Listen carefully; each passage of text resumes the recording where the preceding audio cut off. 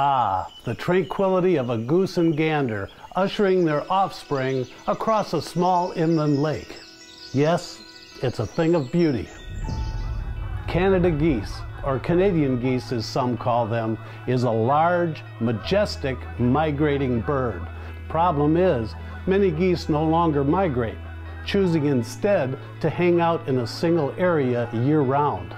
In an overabundance, they can become a nuisance for inland lake homeowners and can generate a negative impact on the ecology of the water.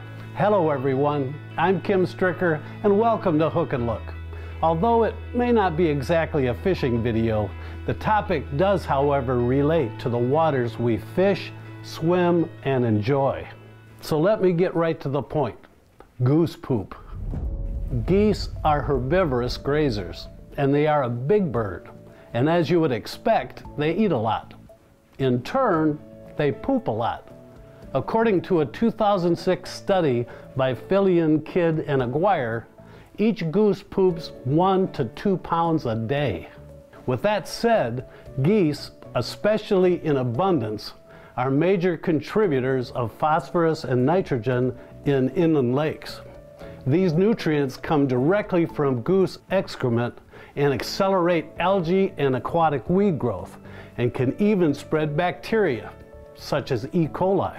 The technical term for this occurrence is called guanotrophication. Now, if the birds eat the aquatic weeds from the lake and then poop it back in the lake, they are simply cycling the nutrients back to the lake. No big deal. However, the problem occurs when they feed off neighboring lawns and fields, then return to the water to poop.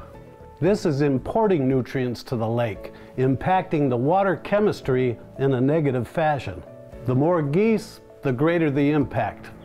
An event such as this, where hundreds of birds take up residency for several weeks on a lake, fly off periodically to feed on open fields, then return to the home lake to dump thousands of dark green droppings all over the ice, is likely a threat to a healthy ecosystem.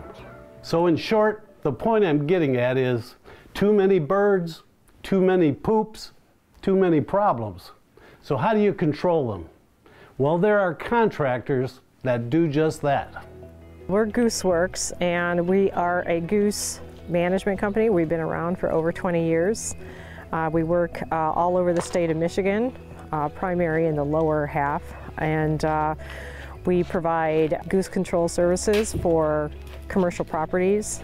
The Goose Roundup program was developed by the Michigan DNR at least 25 years ago.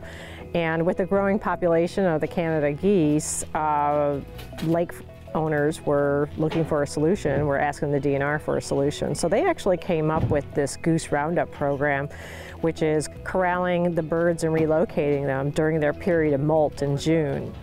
And it became very popular. The DNR outsourced it to contractors like ourselves. And it's one of the most popular Canada geese program that the DNR has put together. Very unique for the state of Michigan. Very few other states do what we do. The Goose Roundup program is only effective if the birds are in molt. If birds can fly away, then we can't catch them. We can't corral them. So we can determine if a bird is in molt or not by seeing whether they drop their flight feathers. The flight feathers normally cover up a white band around the tail, and if the flight feathers have been dropped during molt, that white band will become visible. So we can determine if they can fly or not. It helps us put together a strategy when we're trying to corral birds. The negatives of having an out of proportion amount of geese per population is that, well, they leave a lot of mess on the lawns, but they can raise the E. coli levels in the lakes itself, and that prohibits the people from enjoying it, swimming and kayaking and other recreational activities. It is a concern, yet it's fascinating to watch how they corral them.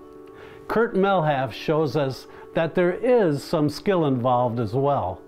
At times, it requires a keen eye, lightning reflexes, and the speed and agility of a gazelle. Now watch the accuracy of the net toss in slow motion. How's that for a snag?